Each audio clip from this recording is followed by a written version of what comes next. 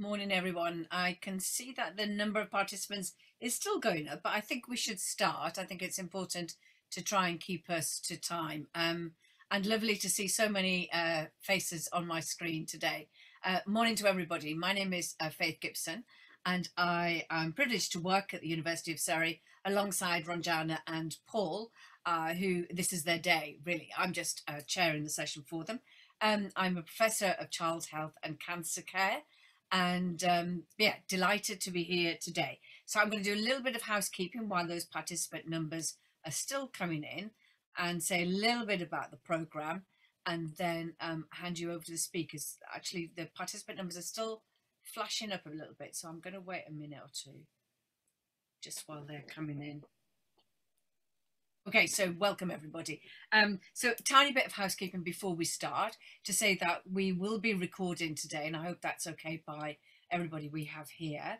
We have a number of different speakers, so there'll be a bit of moving between switching screens, which of course we are massively efficient at now in the world that we find ourselves in.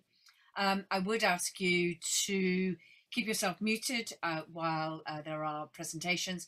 And if you have any questions, just post them in the chat box and I will pick those up. There's a Q&A at the end, and it's going to be easier for me to probably direct some of those questions. So if you could put those in the chat box, that would be great. I'm never quite sure about the switching off your video or leaving it on through the talks. I don't know what people prefer who are speaking. It's nice to see people, but also it can be a bit of a distractor. So I think we'll go for switching your videos off, but definitely making sure that you're muted would be incredibly helpful. Hopefully, oh, numbers are still going up. There was a few slides at the beginning, just as people were joining us, in terms of this is the book launch and some of the things. So maybe what we'll do is we'll put those slides up at the end again, I think, so that everybody gets that information. So, oh, up to 32 now. Well, fabulous. So many people are joining us today for this book launch on a really important day, which is the International Day for Mental Health in Fathers. And in fact, I just went on to the website to look at that. It's going to be an incredibly busy day for all those people, including Andy, who is one of our speakers today. I can see there's lots of things that are planned, but we're here today to talk about a fabulous new book. I think what I'm going to do is hand you over straight away to Paul, who's a reader in sociology here at the University of Surrey, and Ranjana, who's a reader in media and communication. They're going to kick us off in terms of telling us a little bit about their book. And then we have three speakers, one of which is by video, and the other two are live in all senses of the word. But I think we can probably, I'll do introductions before the talks, I think probably. Paul and Ranjana, are you happy to kick off? Great. Okay, I'm going to leave it over to you. And as I say, we're now up to 33. So welcome everybody if you've just joined us. Nice to see you all. Thank you. Thanks so much, Faith, and thank you so much for chairing this for us. We're sort of delighted to have you for this. And also to Andy, Britta and Jez for speaking. We are particularly sort of delighted because I think we sort of see this book hopefully as sort of cutting across sort of disciplines and subject areas and so on. And it also, we hope, sort of speaks to both sort of academic understandings and hopefully also to sort of practice as well, and sort of what we can sort of do to support and help various of the issues that we're sort of raising in the book. So yeah, we're really sort of delighted to have such an excellent and diverse panel of speakers. And also thanks to everybody for joining us as well. It's brilliant to have so many people, and just looking around, I think probably also from a range of different sort of backgrounds and disciplines and so on. We are also really proud to have this launch as sort of part of the excellent International Father's Mental Health Day, which takes place every year, the day after Father's Day, and really grateful to have the support of its organisers, including Andy, who's here today and will be talking in a moment. We wanted to thank most of all, though, the 15 fathers who gave up significant amounts of time and energy to tell us in real detail about the sometimes sort of incredibly difficult experiences and emotions that they experienced after having a baby. So why fathers? Paul and I came together to research fathers' mental health from a couple of different angles, I suppose. So Paul was already researching fathers with our colleague Rachel Brooks, focusing on fathers and caregiving, so fathers who are shared equal or primary carers of their children. And in parallel, I had been researching mothers and mothers' mental health in the context of the role of digital technologies. So we converged those interests, and and suddenly we have this new project on fathers and mental health and new technologies. But also we approached this project from interesting personal points of view, because we both sort of experienced the firsthand difficulties and struggles and challenges that becoming a new parent can involve. And we were really interested in learning a little bit more about the experiences and perspectives of those dads that do struggle.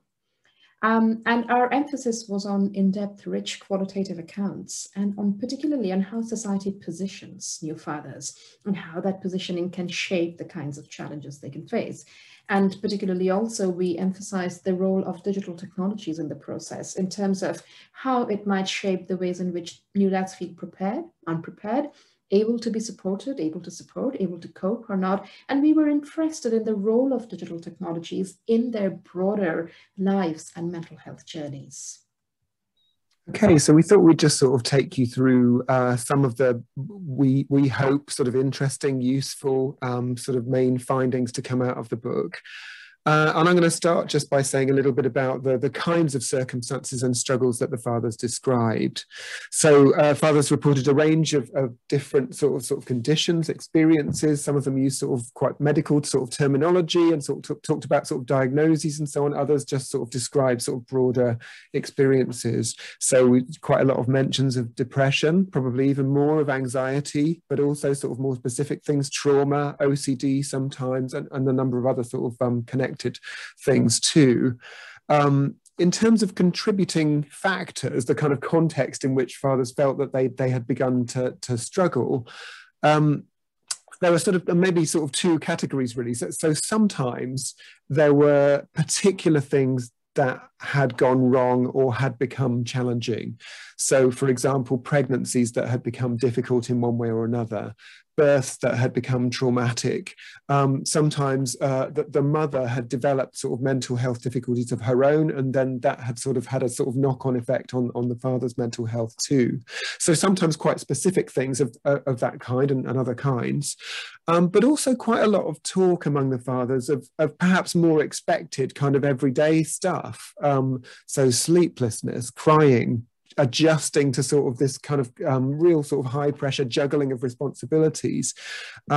Some talked also about the overall impact on their identity, that they hadn't sort of felt prepared for the extent of the change in who they were and what was expected of them, and what their position in society and in relation to their family now was. Bonding issues, some talking about social isolation from friends and so on, and that kind of change. So overall, sort of putting these sort of various things together, and for many of them, it actually was a combination of different things that they felt had led to things. We have sort of drawn on Berry, who sort of quite famously in relation to health more generally talks about biographical disruption, sort of periods of biographical disruption. And we want to sort of try and think of the perinatal period, the period of sort of having a baby, as being one that quite frequently is a period of biographical disruption. So amidst the various sort of fulfillment and joy that might take place, a wide range of challenges and difficulties are likely to be encountered. And in light of this, I suppose we want in the book really to sort of think of fathers' mental health difficulties as being not really surprising if you think about what's actually involved in the process of having a baby. So in the context of these unsurprising difficulties, if we sort of begin to understand that, okay, it's quite normal and natural for people to struggle in that part of life, what we found particularly captivating throughout this project was the struggles in actually recognizing that, communicating about that, and seeking support. And that's where our research sort of came in. So we found, first of all, that there was a genuine difficulty that these fathers experienced in actually recognizing their struggles as struggles, recognizing the difficulties as actual things that deserve support, that are worthy of support. And this we found came from a range of different areas. So one was a lack of knowledge and preparation and information. So whilst a lot of information was geared towards mothers being prepared for the birth, for the labor, for postnatal mental health difficulties and so on, many fathers found themselves quite surprised actually to be struggling. And that came from a place of sort of lack of preparation and awareness and information beyond the actual birth or having the baby itself. But we also found, even when once identified, fathers then struggle to actually recognize their difficulties as at all valid. And in our book, we talk about this at length, and we call it repertoires of illegitimacy, because repeatedly in the interviews, these men positioned their difficulties as illegitimate, not valid, invalid, undeserving of support, unworthy of support, resulting in many spirals of self-blame and feelings of failure, because the broad understanding was we might be struggling, but it's not really a thing, really, because the focus should be elsewhere. And we talk about these repertoires of illegitimacy in our book, where fathers consistently in the interviews we find script their difficulties as inappropriate and invalid. And this then becomes a significant barrier to communicating about these difficulties because you haven't recognized them in the first place, resulting in spirals of guilt. Okay, so sort of digging a bit deeper then, we sort of try to sort of, I suppose, to explain where these sort of feelings of illegitimacy in terms of people's mental health struggles come from. And there are a number of different factors, but we sort of zeroed in on some in particular. Firstly, I think Ranjana already mentioned sort of a general deficit really in the information and preparation that are provided for new fathers on their way through the perinatal process. So many of them weren't aware that mental health struggles for new fathers was a sort of recognized thing that can happen. And they weren't aware either what kinds of things they could do potentially to deal with such struggles when they emerge. So that clearly is a sort of area of sort of practical attention that's needed. We also, though, looked at the broader way in which fathers are positioned and the ways in which that could sort of affect the way in which they might respond to struggles of the kind that we were interested in. And this broader positioning kind of reflects the whole of society, really, the way the whole of society positions what a new father is and what a new father's for and what can be expected of new fathers. So it might be family, it might be peers, it might be media representations of one kind or another. It might be institutions that they come across during the perinatal process that are sort of supporting them or their partner. And there are two ways in which we think fathers are positioned, which kind of lead to difficulties in recognizing problems as legitimate ones. Firstly, many of the fathers talked about feeling sort of peripheral to the process, feeling a little bit sort of marginal on the edge of the process, in the role of supporter, if you like. So a supporter of their partner, observing, encouraging, helping from the sidelines, but in this kind of sort of odd kind of in-between position. So you're not like a visitor, you're more important than that, for example. You're clearly invited in, you're part of what's going on, but nevertheless, it's not position is sort of primarily about you, and you're sort of primarily on the sidelines in this supporter role.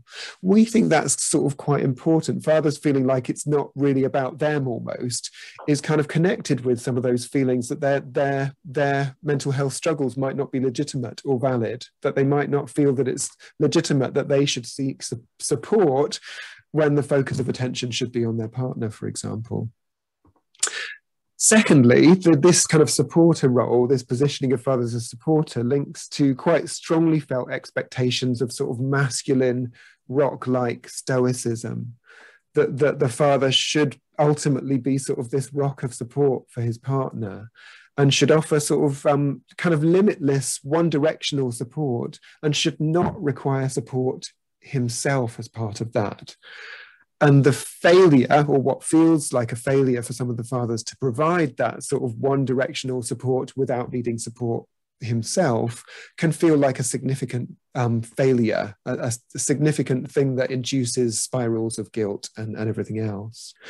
Importantly, I think we feel like that masculinity in general is important here. So probably people are familiar that masculinity in general is connected with difficulties to reach out for support for mental health difficulties. So that's true partly, but we also think there are very particular sets of expectations during this perinatal period that sort of make that worse, if you like.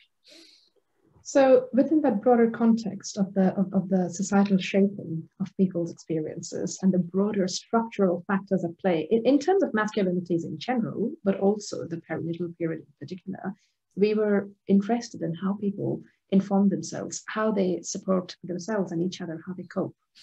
And needless to say, all of that happens in a mediated world, in a world where digital media technologies are firmly embedded into our lives. So we went into this process with a bit of an open mind in terms of finding out really what role does that play. And we wanted to kind of stay away from too much hope and hype around technology. And what we found actually was complicated and nuanced, as we would expect. And we identify in our book what we call a spectrum of engagement, where we found sort of different modes of engagement with the digital as part of people's coping journeys.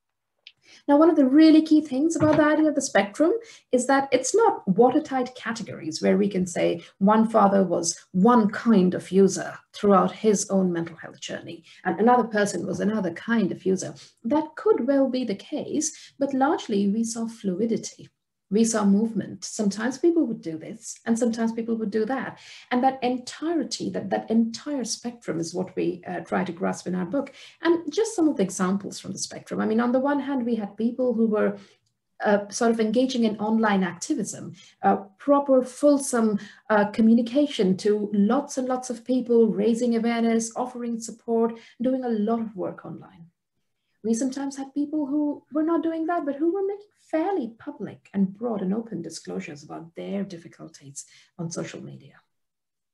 Then we had some really interesting sort of tentative and doubtful acts where people would sort of, you know, with a lot of doubt and hesitation, kind of indicate that they are having difficulties. And Paul is going to talk about that later.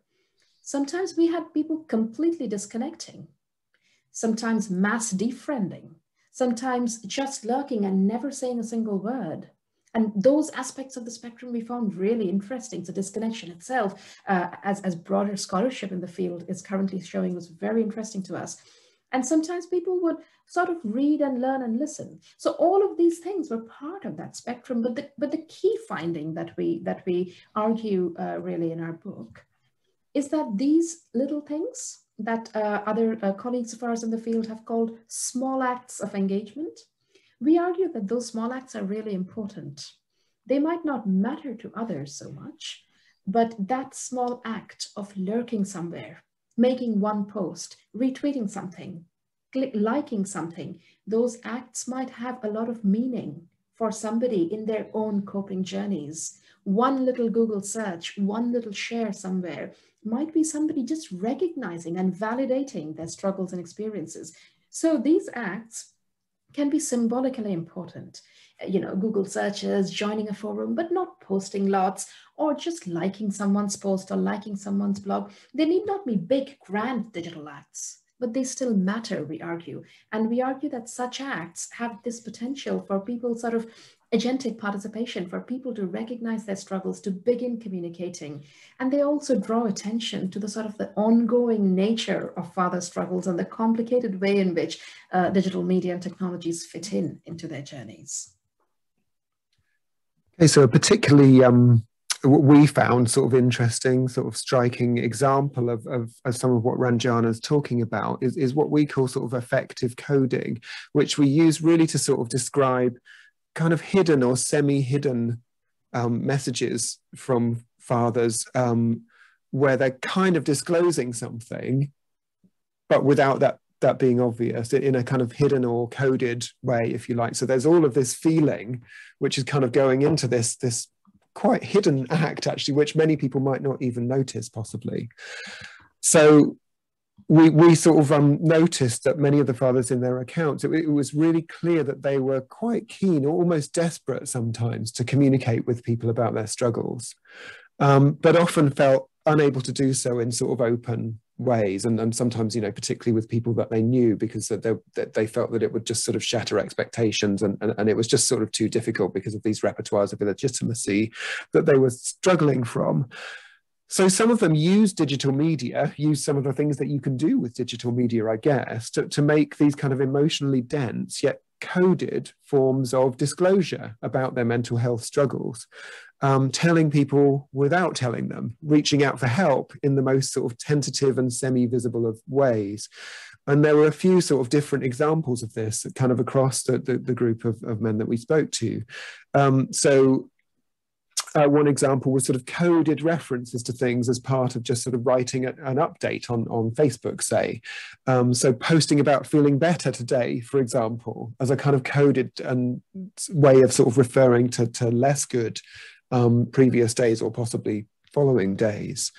Could be liking or sharing posts on mental health without perhaps any comment whatsoever, in order that somebody might wonder why this person has shared that and whether that has anything to do with something that they might be going through, and sort of reaches out to them. So these posts, as Ranjana was saying, sort of in some ways small, sort of almost barely visible. They wouldn't sort of come up in a sort of, if we'd done a study of online content, we probably wouldn't have spotted some of these kind of things, I don't think. But they're effectively and symbolically crucial as moments in which fathers have just sort of made that small sort of tentative attempt to sort of reach out a little bit. Although on the more negative side, there is of course no guarantee that such coded messages result in the support that is hoped for.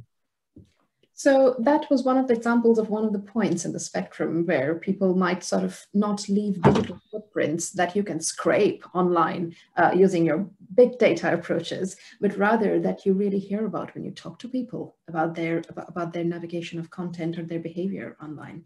And that really led us in the book to think about the broader networks of relationships and connections in people's lives and the role of technology there. So as these people sort of negotiated their mental health difficulties and went through that period of biographical disruption, some of them made new connections. Sometimes they were on online anonymous forums. Sometimes they were on sort of shared interest closed parents groups. Sometimes they sort of used technologies to communicate with existing friends and family.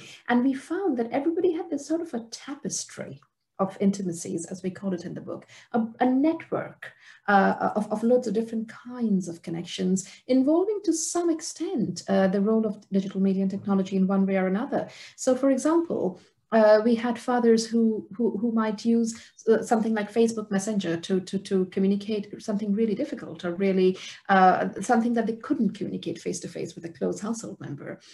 Someone who was able to, who felt able to use WhatsApp to make a bit of a big disclosure to extended family or parents, again, because a face-to-face conversation felt difficult. So even with existing relationships then, as part of their mental health coping journeys, digital technologies came to be used in really interesting ways. And sometimes with newer people, these would develop in other online settings, or sometimes these would become face-to-face contacts. But broadly, if you think about an individual and their whole world and their whole context as a bit of a tapestry of connections, we found that as a part of people's journeys, these were all sort of mediated to one way or another. Okay, and then just sort of briefly to sort of round off by sort of looking forwards, really, we are sort of more than aware that this is a very sort of fast-moving area, really, with new research coming out and also new developments in sort of practice and policy. And you know, we've been sort of really sort of encouraged by various sort of new sort of initiatives and improvements over the last sort of few years, really, in this area, albeit that there's still a lot to do.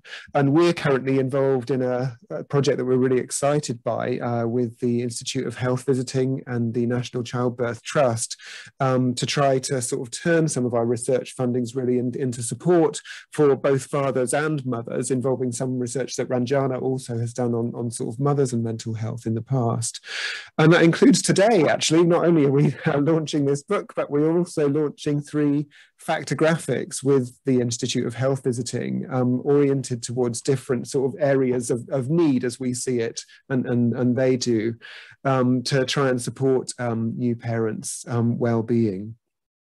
And without going into sort of too much specifics, our findings, we think and hope, have various broader implications for policy and practice.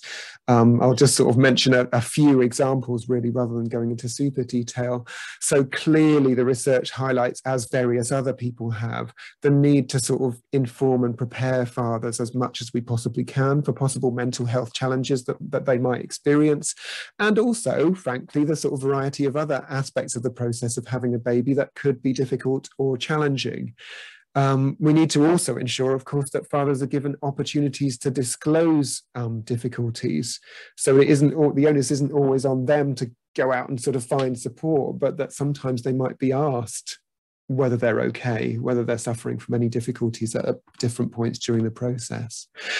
And in a broader sense, thinking about some of the things that we said about how new fathers are positioned more generally, we feel like it's really important to do more to ensure fathers are included as full participants in the perinatal process in order to tackle some of those feelings of peripherality and also the notion that their feelings and experiences might not be entirely sort of legitimate. We also need to sort of challenge quite openly, I think, some of the more damaging discourses around new fatherhood, around sort of paternal stoicism and rock-like support and so on, and the difficulties that they can lead to. And on the digital stuff specifically, a range of different things we talk about in the book, but we feel there is sort of much potential for the development of new resources that might take advantage of the affordances of online communication. And again, we're sort of aware that even as we speak, new such resources are sort of gradually sort of emerging, but also making fathers aware of the existence and potential of existing resources which already are out there for them, that they might not be aware of. Having said that, I suppose end with a note of caution that I think we're sort of more than aware also that digital communications ought not to be seen as some sort of a magical solution, as Ranjana said. The experiences of the fathers in the study were sometimes very positive in relation to digital media, but quite often they were quite complicated, uneven. You know, a lot of sort of tentative stuff going on. And of course, there's a much broader set of issues that we're dealing with here as well as the digital media. So we need to sort of tackle things on all of those bases, we think. Okay, thank you so much. Thank you, Ranjana and Paul. And I just want to say one thing is whenever I hear you talk, the bit I so love to hear is already you're making that link into practice, the factographics, the working with the health visitors. So it's qualitative research moving into practice at its very best. So thank you very much for that. So there's a couple of things I just want to point out.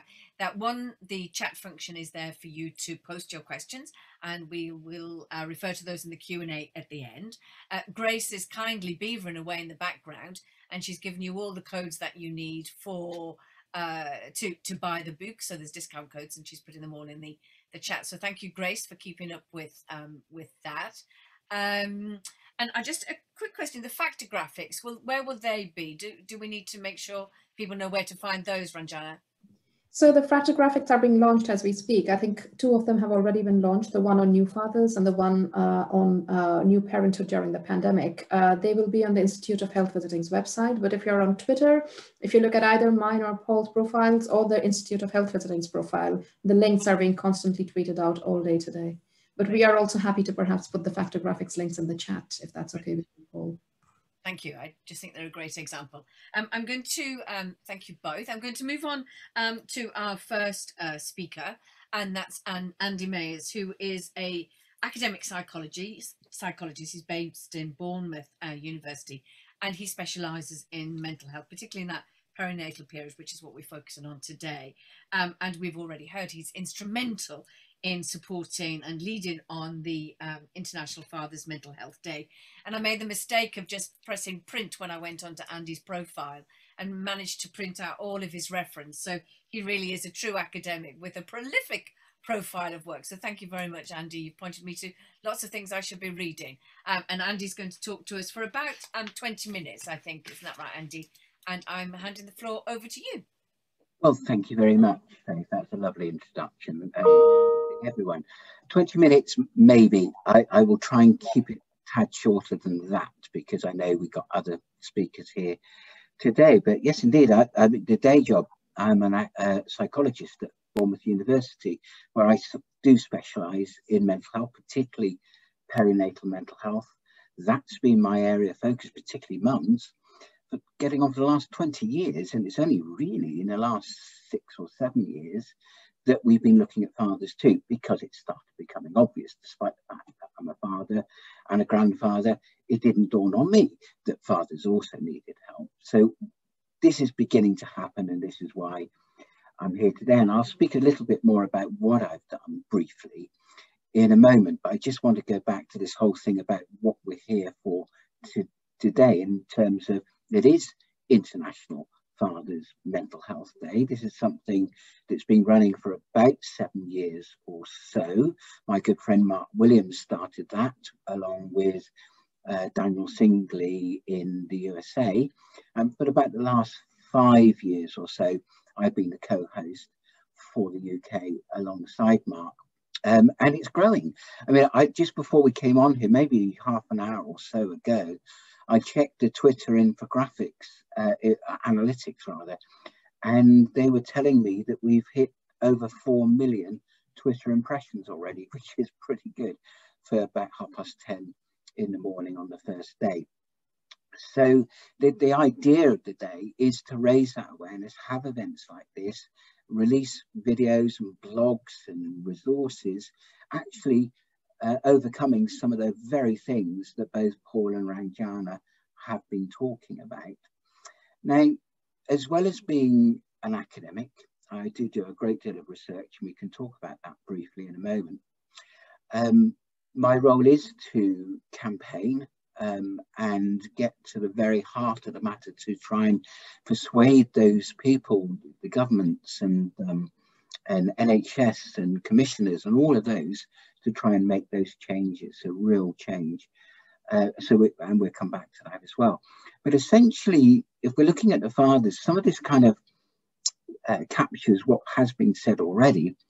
And the main areas of my focus with fathers and their mental health, certainly in terms of the research, has been several things. First of all, the extent to which we need to be able to give that information, support, guidance, toolkits to fathers to support their own partner should she be experiencing mental health problems in the perinatal period. We know full well that one of the major factors of women developing postnatal or even perinatal mental illnesses is whether or not they get that support from their partner, and that's not through any fault of their own. It's just there hasn't been any information out there about how they can support. So we've been doing some work on that. That is actually currently published in BMC Pregnancy and Childbirth. Another thing that I wanted to look at was what kind of support and information do we need to give to fathers about their own mental health? Now, I'll explore some of those factors in a moment because it got picked up very nicely. But fathers can develop mental health problems, maybe because their partner has experienced these problems, but they can develop these problems independently themselves as well. So what information and support do we need to give them? That has just been accepted for publication, but not recently enough for it, or rather the information isn't quite online yet because they're still going through the proofing stage, but you'll be able to see that very soon. The final piece of work that we've done in terms of research that is published was fathers who maybe witness their partner's birth trauma. They're in that room, in the birthing room. You know, fathers are there more so now than they have been, you know, throughout history. 90-odd%, probably almost all fathers are now in that birthing room. So they could potentially be in that room when things go horribly wrong, and they're potentially witnessing their partner and or child get into very serious trouble. What kind of support, information, guidance do we give fathers in those contexts? Now, we haven't got time to go through all the things that I did find, but it gives you an idea of some of the things that we've done, and it kind of draws on a lot of stuff that Ranjana and Paul were saying. So I'm here today for a number of reasons. First of all, it was, you know, I've got a book with me here, great book, and it was an honor to endorse that book. And I'm really delighted that we've included the launch of this book as part of one of the key events for today, because for me, what this does, in a very succinct and clear way, and certainly in ways that I'd not seen before, to add to that growing evidence and information that we have for fathers' mental health. So that's brilliant. Now, the few things that I'd like to cover here, I think, I want to pick up on one of the points that both Paul and Ranjana were mentioning, partly because Steve Roberts was going to talk about this and he wasn't able to join us, and that's to do with masculinity. And also I want to focus on the bits that were said at the end there about how we can actually take this forward into policy and practice. And these are two very different things. So just thinking about the masculinity for a moment, there are many, many factors that can cause fathers to encounter difficulties with their own mental health during the perinatal period. But one of them is most certainly masculinity. And I think this book covers that really well, because for me, it could be one of those things that kind of define the starting point for the problems that the father is potentially experiencing. Some of the things that mentioned, it was mentioned earlier, but I'll go over it again. Some of the things that are explored in terms of the research is the way in which men talk about emotions, or rather don't talk about emotions, and therefore don't seek help because of perhaps being invalid, or perhaps because they just don't do that sort of thing. You know, and we heard about some of those examples earlier. But some of the things that really stood out for me in the research that was cited particularly in chapter 2 of this book, was the way in which men typically have smaller social networks. Even if they do have those networks, the emphasis is far less on emotional support than we might see in, say, women's similar type groups. And when men encounter emotion or emotional challenges, they're far more likely, the evidence suggests, to want to just keep that control, to hide the actual emotionality of it, hide the feelings, if you like, to stay independent, to stay strong, silent and tough. These are some of the things that we heard earlier. But there is some evidence beginning to grow that men could be more willing to be open about these things if they had these conversations with other men, in whichever way that needs to be done. We can come back to that. One of the things that was also very clear to me in the opening chapter of the book was that, you know, that men are more likely to communicate in action than that they are words. So they will typically do things to try and mend things, to make things right, rather than actually talk about it. And I think that's something that we need to really work on. And also, I think, for me, all of that then set the scene for what the book tried to do in terms of where those problems lie, how we could start overcoming them, perhaps the way in which we can use digital technologies, online resources, and that sort of thing. But just to pick up on some of that masculinity, to reinforce it with some of my own research, in all three of those papers that have been or are about to be published in BMC Pregnancy and Childbirth, there was a common theme. Men felt they were the rock. They didn't want to let the side down. Some of the chaps were telling me, I can't go to work and talk about this because that's not what chaps do. And in fact, some of them actually felt that they were then almost alienated by their male colleagues for even talking about these things. So they simply didn't want to express their emotions. And even when they did feel any sort of element of emotion, they felt intensely guilty. And I think things are beginning to change, partly because we're having these conversations, partly because of days like today, partly because there's research going out there. You might have seen towards the end of last week and over the weekend, the BBC published or did a story on their website from a chap called Elliot, who's part of Music, Football and Fatherhood. And it was a very frank story that he told about his experience of encountering trauma with the birth of one of his children. Really good story, really powerful, some great links in there about all the things that have been done. Fantastic. And yet, despite that honesty, despite the way in which he said it, the comments online started coming in to say, what are you doing this for? You know, you should just man up. You should be the rock. Why are you even having these conversations? Now, I think they took the comments offline because they became so distasteful, I think. But I think what that really does tell us is men are beginning to talk about these things, and yet there's still that stigma within society that we need to tackle, to re-educate, to make sure that, you know, we start doing this. And I think one of the things that this book does really well is about the way in which we should be challenging that, the way in which we should reposition the way men think, and the way we could encourage them to do that. So that's what I want to say about some of the bounding bits in terms of the masculinity, if you like, that underpins perhaps one of the reasons why men feel this way, dads feel this way. The other bit I wanted to talk about was this whole thing about future policy and practice. And I picked out some of the headlines of the results, and Paul and Ranjana have done this in any case.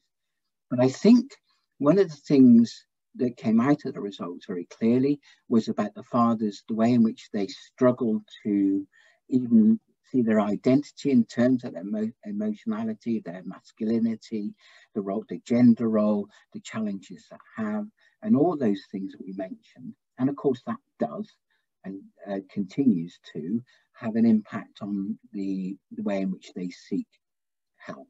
And one of the key things that came out, and I've seen this again and again and again, is the information simply isn't there in the first place.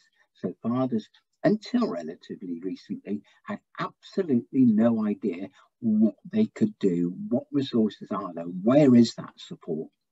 So the obvious conclusion is that we need to change the way that we do things. We need changes in policy and changes in practice. Now, we kind of heard a little bit about the practice, and Faith picked up on this as well, like these resources that are going on the Institute of Health Visiting website and what have you. And that's great. This is a change in the way, perhaps the way that we deliver these things.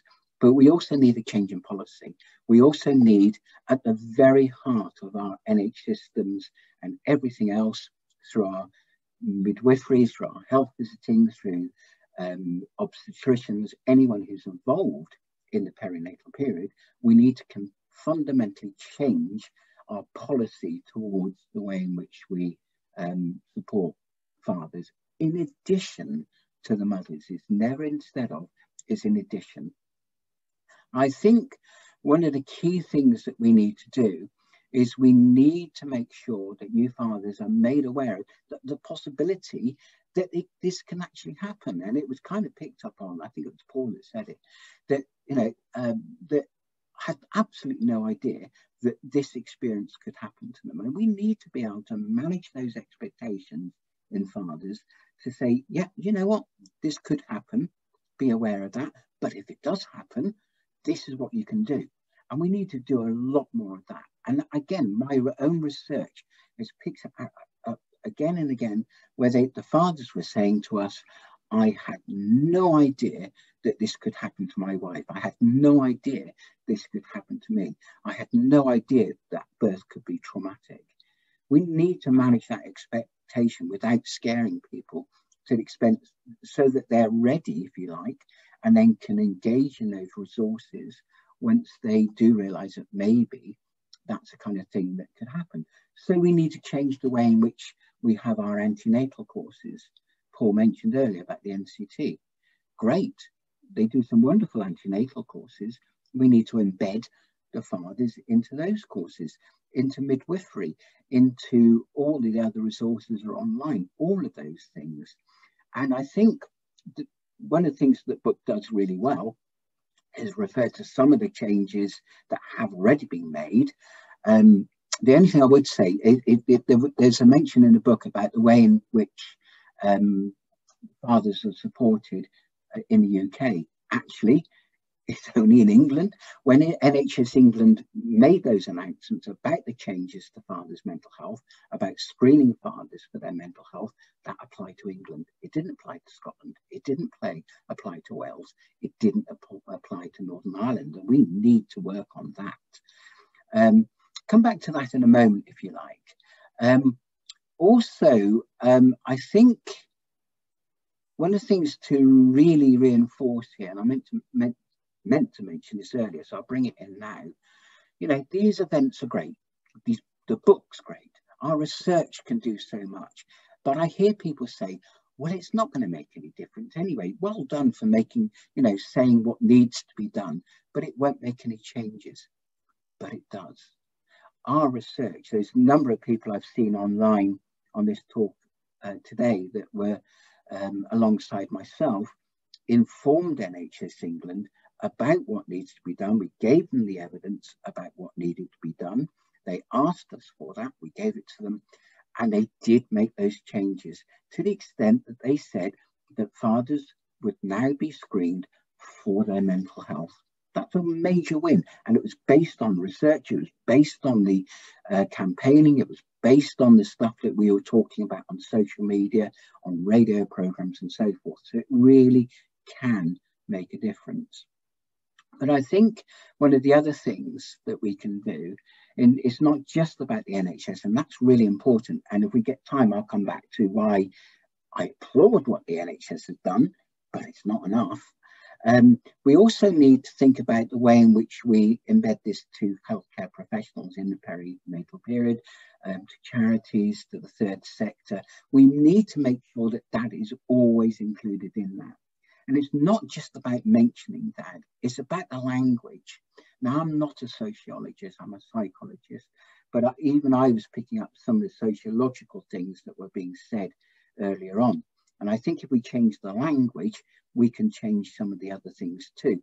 Because one of the things that I suggest in the paper that's about to be published, why are we even using the word maternity? You know, we should be using a different word that explores all parents, the partners, the mothers. And I'm not just talking about the fathers. Today, yeah, we are talking about the fathers. On another day, I'll be talking about other partners. It could be same-sex partners. It could be transsexual dads. There are many different things that we need to talk about here. But, you know, we need to change that language, the way in which it almost governs the way in which we do that. So that needs to happen. We also need to make sure more information about fathers, not just about what fathers can experience, but also about where fathers can get the help, and about encouraging them to get that help, and making sure the resources are there, are on the websites. They're on these digital comms. They are there on these apps that are being developed. We need to make sure that education is there within the NCT classes, within midwifery training, within health visiting training. It's beginning to happen, but we need a great deal more of it. We need to make sure it's also in the third sectors, like within the early years centres, to make sure there's greater facilitation for dads. Now, of course, many dads have gone back to work, and this is a problem. So maybe we need to look at ways that are more flexible hours, about more online groups, about reaching dads in a very different way. We also need to make sure that the resources we are developing are much more, you know, father specific as well, because we know, or we're beginning to know, that fathers need information in a very different way to perhaps mothers do. And that's something that we're still learning, but we need to make sure those resources are there. So I think, to conclude, I think you know, I love this book, I really do. I think it challenges the way in which we conceptualize fathers, men, their masculinity, about the gender roles, about being informed, about being included, about their ability to seeking help and actually getting that help. And the evidence, it really can make a difference, as I said earlier. But it's up, what we need to do going forward from here is to make sure that happens, because we can't just have these events. We can't just have the research. We can't just have these books. We need to follow that up and really, really push to make sure that happens. That's all I need to say. I'll take questions in the Q&A session. So over to you, Faith. Thank you so much. Thank you. Yes, please Thank you for reminding people, Andy. Please do post your questions in the chat. Obviously, I don't know everybody in front of me on the screen. I know a couple of people, and I can certainly see one person I know is a midwife. So it'd be great to hear from a midwife. And when I get a minute, I'm going to look up the definition of maternity. So thank you for that, Andy. We're going to hand over. We have got a recording next, I think, Ranjana, haven't we, from Britta, who is a professor of media studies in the University of Bergen in Norway. And her focus has really been on the use of, obviously, as you'd imagine from her title, media and that work. So, Ranjana, have you got that as a recording? Thank you.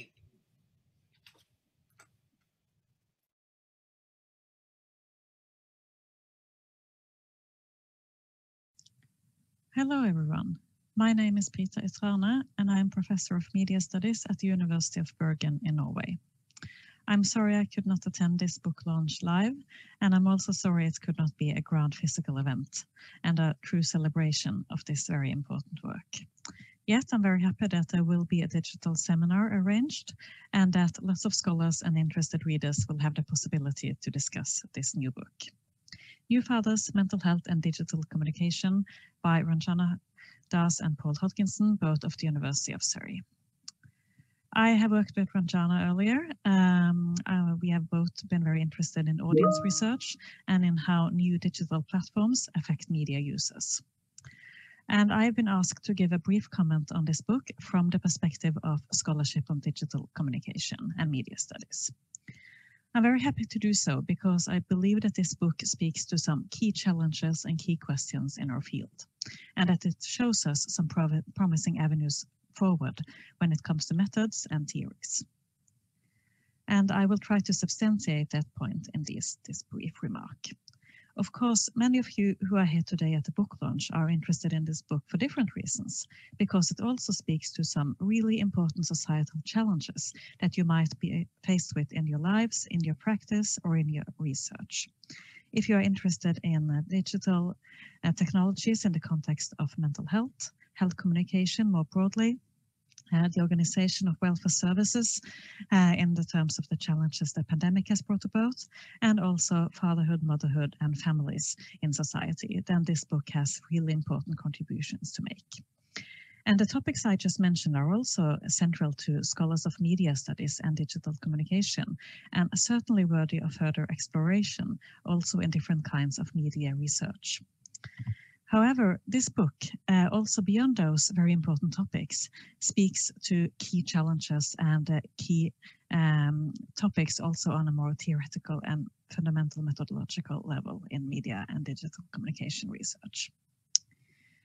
Because for a long time, research in this area has been very interested in sort of exploring the boundaries, the possibilities, the restrictions, the extremes, if you will, of digital communication technologies and what they can do.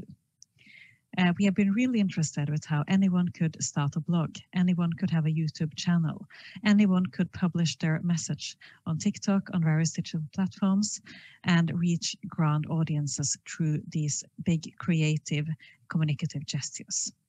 And that is important, and that can in many cases be wonderful and afford people with possibilities they did not have before. However, we also know that ordinary users rarely do this. The grand communicative acts are for the few mainly, while people use digital media in a more careful, subtle, small way. And these small acts of engagement, understanding them, theorizing them, researching them, has become an important challenge as we strive to understand the meaning of digital communication for a broad range of users in different contexts. And here I think that this book and the work formally published also in leading journals in our field, such as the article in New Media and Society that Paul and Ranjana published on effective coding, they really entered into this debate that is emerging about not just what the possibilities and the restrictions and the boundaries of the platforms are, but how they are actually used on a range, through a range of communicative actions by different users. There is a middle ground here that can often be very subtle, very careful, very guarded, but still where people do communicate about the challenges they face in their lives and convey their emotions through digital platforms. And this book really paints a very rich and very vivid picture of how that can happen, and all of the meaning, the social, the cultural, the communicative meaning embedded in such small acts. For instance, we know that some of the things that people like to do with social media is to share links, to share, say, a news article, post to a website that covers some sort of topic. And we do not know enough about the emotional work that lies behind those small acts of sharing. But this book shows us how new fathers struggling with mental health might suddenly post a news article, might try to reach out, not by stating, I have a problem or help me with my problem, but by carefully trying to turn the collective attention of these platforms and of their communicative networks in a direction that might also end up with them receiving some form of support and help. It's really important to understand what is happening here, to understand how this communication is perhaps not as creative or as bold as those grand communicative acts, but still happening and still extremely important to how digital technologies play into the different challenges that people face in their lives and in our society. This book offers then both theoretical and methodological contributions, because it shows us what we can do with concepts such as small acts of engagement and communicative agency. And it shows us how it's possible to do research, qualitative ethnographic research, talking to people, even about a topic that is difficult for so many reasons, because it is difficult to talk about for the researchers and for the respondents alike, and because there is secrecy rather than openness surrounding it in our culture. It also shows us how it's possible to do this kind of research, even in the middle of a global pandemic and health crisis. And it shows us how much rich analysis can come from a relatively small number of interviews, but brought to us as readers in a full book format, which gives us all of the texture that we truly need to appreciate the kind of effort that has gone into this work. I am extremely impressed with how Paul and Ranjana have been able to both do this fieldwork, this analysis, and actually finish the book project in the middle of a chaotic pandemic that has affected them and affected all of us, also in terms of how we do our research. I'm so happy that the book is now published, and I hope that it will reach large audiences in media and digital communication scholarship and beyond. And I have it here on my iPad, the ebook, but I'm looking forward to a time when I can visit Surrey again and have Paul and Ranjana sign a print copy of the book. I hope that you will get to celebrate a little bit, at least locally, and I wish you a successful book launch. Thank you.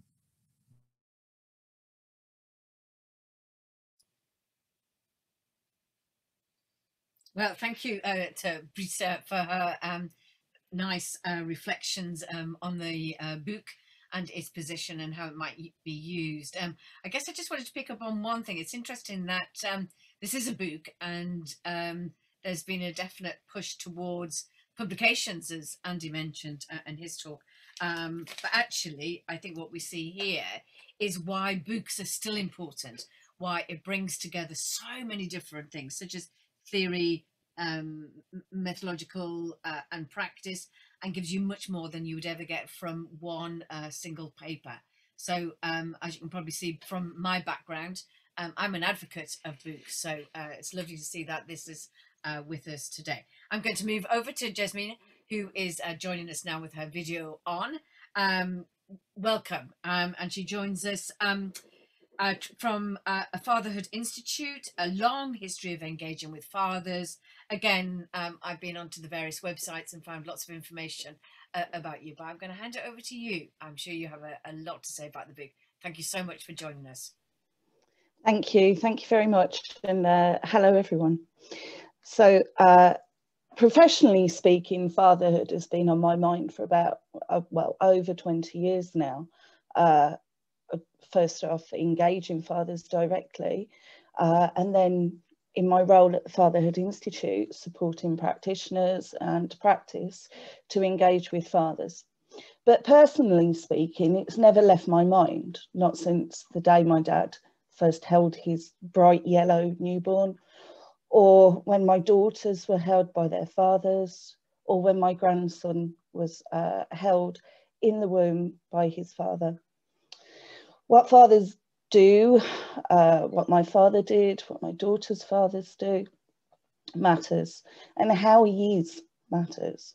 And this weekend, as millions of fathers received cards and engraved tankards and keyrings, fatherhood is high up in the public consciousness, even though we still see the familiar tropes of dad jokes, not as good as mum cards or my second favourite parent cards.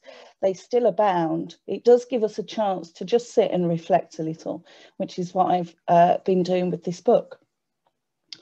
I wish this chance would stay here for a bit longer.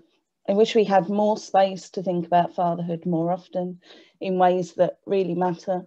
Kind of create spaces for us all to sit and think about this, reflect, acknowledge, then gather up our cards and go out and do something. I am grateful for a job where I can do this, and for this incredibly valuable book, and for International Fathers' Mental Health Day, and for this opportunity today. So traditionally, parenting research and practice in health and family services has largely ignored fathers, neither considering their influence on child development, nor controlling for their influence when looking at them, the influence of mothers. And two possible explanations for this are the concept of a primary carer, or the mother as the key carer or client, and ideas and expectations of fathers, sometimes that they provide rather than care. Fathers' impact on mothers and their children now has a really strong evidence base that continues, yet acknowledging fathers' own experience of fatherhood can sometimes be a step too far removed from standard delivery, especially as fathers are not afforded a status in the perinatal period and are seen as supporters or a witness. But there are shifts, and there has been a significant focus on this in the last 10 years. About 8 years ago, I appeared on BBC Breakfast with Mark Williams to talk about fathers' mental health, and was instantly dragged around Twitter as a men's rights activist, discounting women's experiences, and told quite strongly that men just don't. Now every training session I do, someone will mention male mental health, and the message is getting through.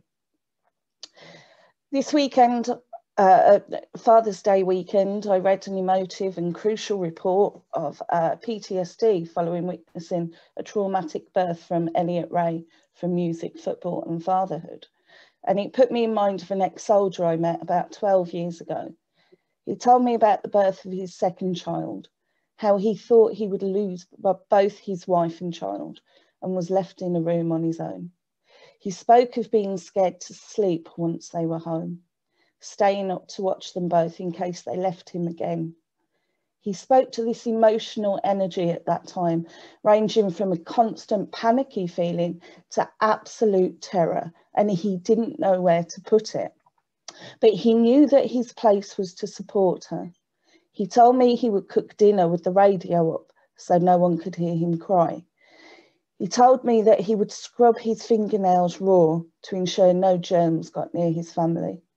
He told me that this was the first time he had spoke of this, and we both thought that was strange for different reasons. That the first time he talked about this was with a strange woman in a park who had asked a simple question. We didn't have the language to call it what it was then, but we know better now. Fathers have limited opportunities in the perinatal period because systems set up mothers as the main carer or client and a conduit of information to fathers. And in family services, this perspective can be institutionalised. This positions father as external rather than internal players. The lack of status, coupled with the lack of systematic engagement of fathers, further perpetuates fathers' internal language and rhetoric and script of illegitimacy that fathers can feel. that their experiences, including mental scarring, vivid recollections, helplessness, and acute anxieties, are largely irrelevant, immaterial, and invalid, and worthy of suppression. When compared with the mother's experience, the "it's not about me" thought is common. And this marginalisation of fathers can present 4 problems. It can suggest that fathers are optional in children's lives and don't contribute to the child's well-being. It's detrimental to mothers as it overburdens them with sole rather than shared responsibility. It dissuades take-up and participation in services by fathers and pushes men to accept a diminished role in the life of families, such as going back to work 2 weeks after the baby is born. And it ignores fathers' lived experience, their mental health, their physical health, their biographical journey, and neurobiological experiences. Chapter 3 explores in really good detail some of the issues fathers can face that can have an impact, including witnessing birth trauma, the link between maternal and paternal mental health. It's interesting to note that although fathers may well be screened for their mental health, it is only when mothers have been flagged up. Biographical disruptions and transformation of everyday life, such as acute change in identity, overwhelming feelings of responsibility, juggling work and home responsibilities, tiredness, lack of downtime, and the toil of excessive crying, the disconnection from friends and isolation, and of course, relationships and communication issues. And even when fathers identify one factor as significant, most felt it was the way this had coincided with other aspects of the experience of becoming a father that explain their having become unable to cope. But these issues are hardly rare or unforeseen. We know they are coming, and the transition to fatherhood can be turbulent. And it should be unsurprising that such challenges can have significant mental well-being implications. Although most fathers avoid significant mental illness, most will have faced some of these issues without societal support.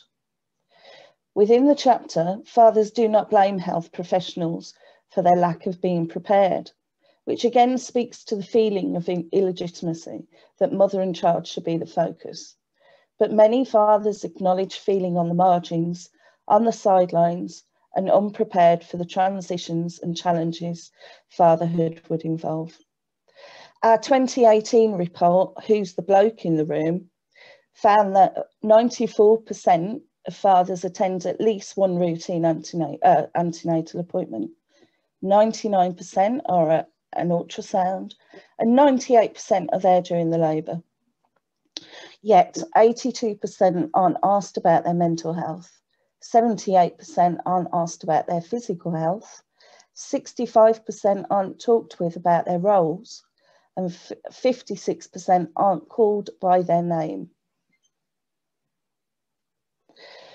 Few fathers consider that having a baby may impact on their mental health, and it seems that no one had spoken with them about this, which often makes it harder for fathers to come to terms with things or be able to identify them once they emerge. When asked what they'd wish they'd known, fathers often talk about being forewarned of the emotional upheaval, what signs to look for, and how to prevent things getting worse. This can be thought of a lack of information or knowledge. This kind of forewarned is forearmed, and also a lack of support. Again, part of the marginalisation of fathers and their position as other, rather than participants. Just last week, I delivered training to about 300 health and social care professionals. For many, this was the first time they had received any training around engaging fathers, and some had been in their role for over 30 years. Their views on what fathers are, what they do, and how and if they matter, were often based on assumptions developed over time from within a mother-focused service. They had not been afforded time to consider fathers well and had a default position of working with the mother-child dyad. Staff engage with a few fathers and mainly talk about the father if the mother raises the topic.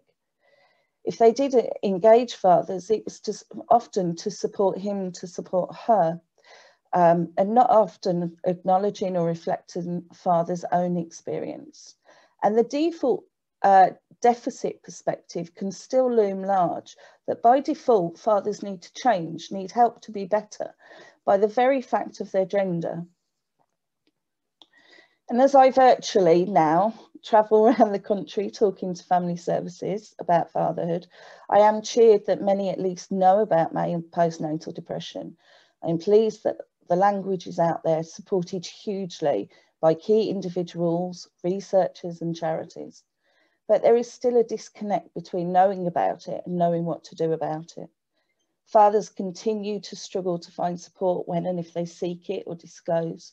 Some of these struggles may lie within the fear or stigma, their own interpretations of their struggles, and repertoires of illegitimacy, which is one of the best titles of a chapter of a book I've ever read.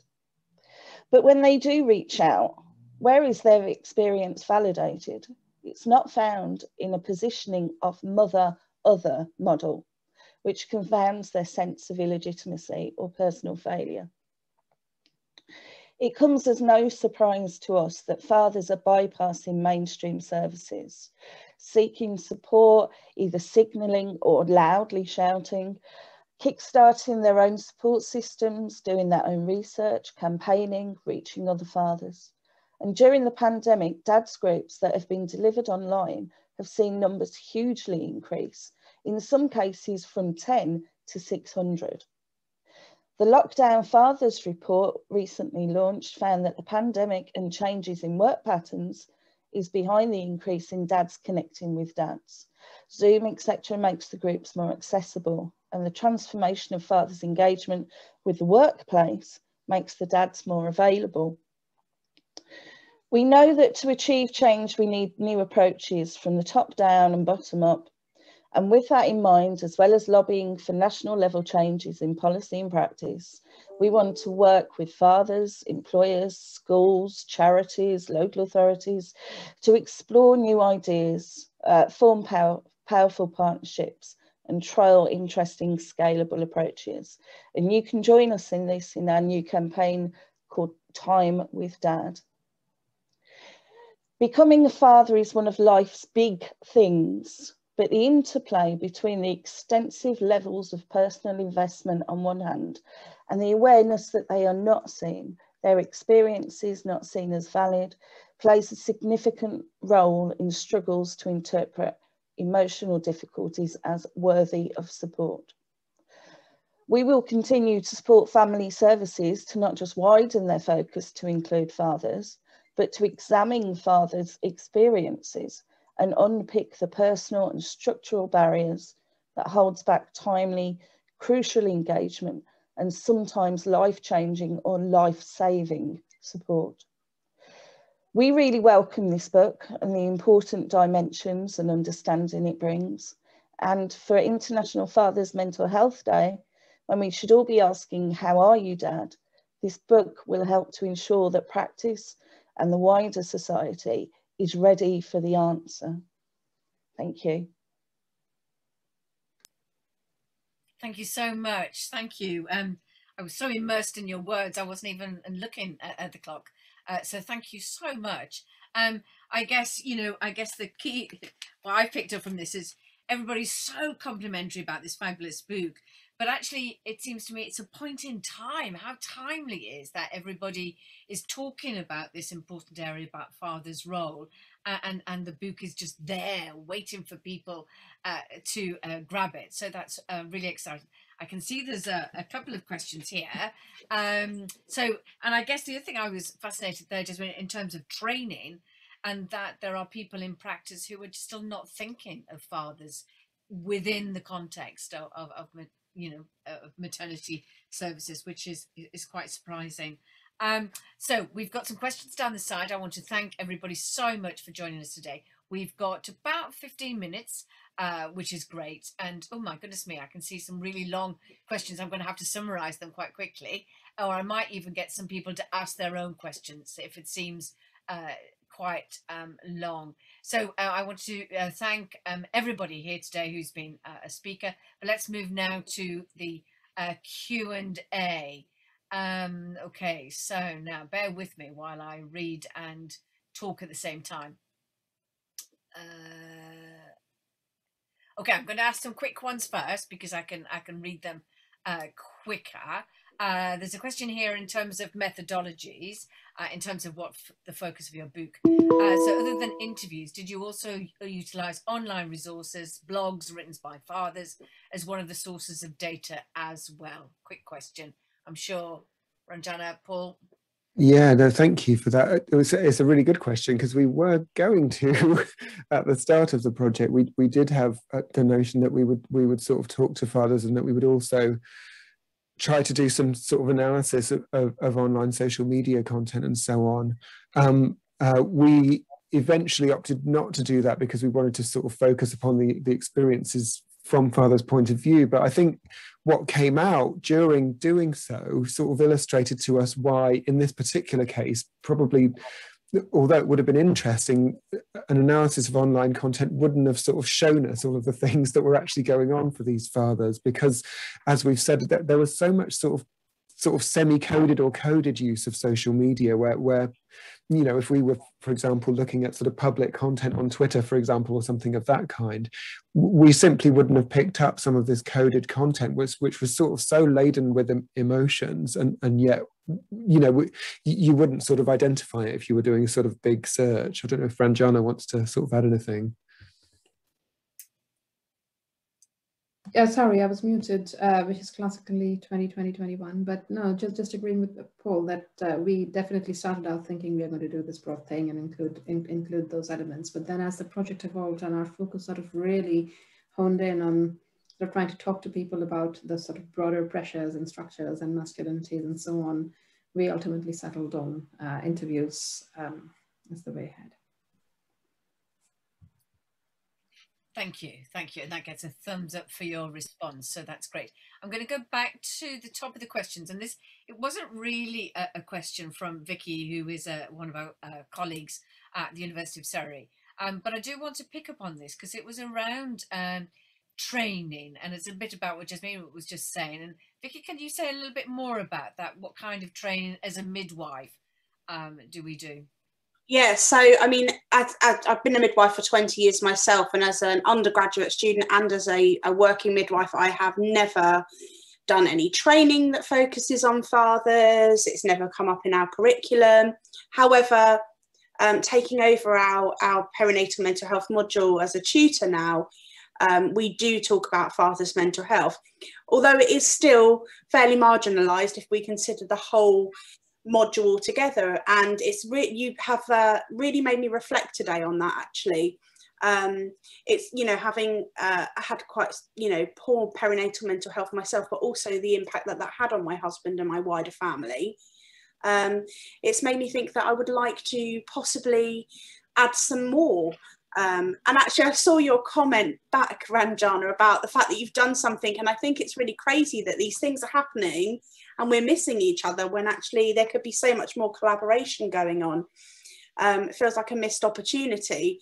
I do some work with the psychology school as well. So I had one of the psychologists come and participate in our simulation day.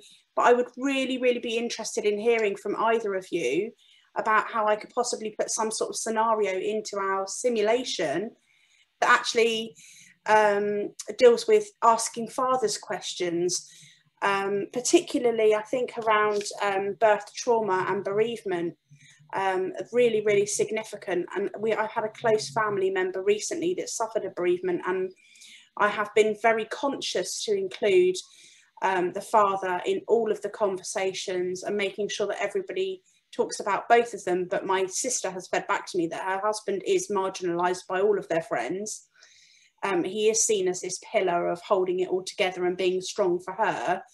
And actually, you know, he really needs some support, and he needs people to ask him questions. Her friends have rallied around her, whereas his friends have all withdrawn. And I don't really understand why that seems to happen, but it seems to be quite a common thing. So yeah, I've got loads of I'm firing on all cylinders at the moment because I've got so many notes that I've made. I really do. I'd love to have a meeting with you guys outside of this forum. But yeah, you know, there's some really great suggestions there. The practical application in practice of, you know, giving more time when we have a 10 to 15 minute appointment with our women and we're told that we have all of these questions that we have to ask, and some of them are not appropriate to ask in front of the partner because they are things like domestic abuse screening, etc.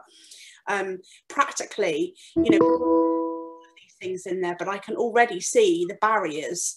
And you know, parent education is practically non-existent now for all parents, not just fathers but women too. The services that are there are pre-recorded remote access, and I've got a serious issue with that on its own, because it's a bit, you know, like if you haven't got access to the internet, then we are you know, the healthcare service really is at the moment, when it comes to, you know, antenatal education particularly, and parent education, is geared up for people that need it the least, because it's only those with money and finances and resources that can access it now. It's really quite poor. So I mean, there's lots of challenges there, and I don't really have any solutions in my head at the moment, but I'm, you know, more than happy to brainstorm with people. Thank you, Vicky. Thank you. Yeah, just to say that, yeah, anytime, we'd be happy to chat anytime, and we are currently sort of doing a variety of things. We're doing some CPD, developing some CPD for NCT, who are our other partners alongside the IHV on the Sari Perinatal project that's up there on the chat if you want to have a look at it. Yeah, absolutely, just ping us an email. I thought about NCT, but the problem with NCT is that they're not cheap, and it's only parents that can afford it can access NCT. And the parents that tend to need the antenatal education the most are those that can't afford to access it. So although it's, you know, it's an ideological that everyone would have something like the NCT, practically that's not the solution. And I would really like to brainstorm about, you know, looking at some further research or initiatives in the future. If you ever decide to go down that route, then yeah, I mean, absolutely, the NCT courses are obviously for specific people, but no, that's not what we are sort of I just wanted to say that our ESLC project is a partnership with IHV and the NCT, and so we are working with both organizations equally. And part of what we've done for the NCT actually earlier on, we've done some sort of focused work on sort of an evidence review of birth trauma and fathers particularly. And the idea is, and there's another one, I think, on fathers and perinatal loss. And the idea is that these evidence reviews then feed on to the sort of the public facing free to use resources that have nothing to do with the classes or anything, but just public resources. So those evidence reviews are currently up on our website if you wanted to take a look. But yeah, ping us an email anytime to talk. Definitely can have a look. I look forward to speaking to you both, hopefully both in the future. Thank you, thank you. And thank you, Grace, for helping us with the question from Kieran. And Andy has offered to answer this question. It is in the chat, but thank you, Andy, for answering the question. If you could just give the context for it and your response to it, that would be lovely. Absolutely, yes, thank you. And Kieran, really sorry to hear the story. I mean, those who haven't seen the chat, just briefly, essentially, Kieran's partner, I think they're based in London, but Kieran's partner had to go down to Cornwall because her father is seriously unwell. So they're apart at the moment. But one of the other key things that's come out of this as well is that Kieran now has subsequently found out that his partner has had quite significant pain before and after her C-section. And where can they get help? Absolutely can get help. I think the best way I can answer that is if you want to drop me a line, either through my social media, which is at Dr. Andy Mayers on Instagram or Twitter, or maybe the facilitators here can share my email. Happy with that. But essentially what I'll probably do is put you in touch with some of the people I already know, either at Make Birth Better, who are specifically there for supporting essentially birth trauma. But there's a number of other organisations that I've got in mind. There are people that can help both of you negotiate what you've been through. So please do reach out. Thanks for doing so, and we'll make sure you get signposted. Thank you, Andy, and thank you, Ranjana, for just posting in Andy's details there. And Kieran, please do follow up on that, and thank you for that question. I'm mindful that we've got about 6 minutes left, and there are more comments that relate to resources and pointing people to places they can find out more things. And there's a question about methodology, but I'm just going to go up to one that's been posted by Annabelle Watson, because what Annabelle is talking about here is what I've been thinking all of the time that we have been talking this morning, and that's really around the role of fathers in any kind of healthcare context. And so let me just read you, it's not really a question, it's more a comment, so I'm going to leave it for people to think about. I'll read it out. I'm writing up my thesis on life outcomes for children in care. I have noticed a lack of focus on men as capable primary caregiver and a lack of understanding of the mental health difficulties facing fathers.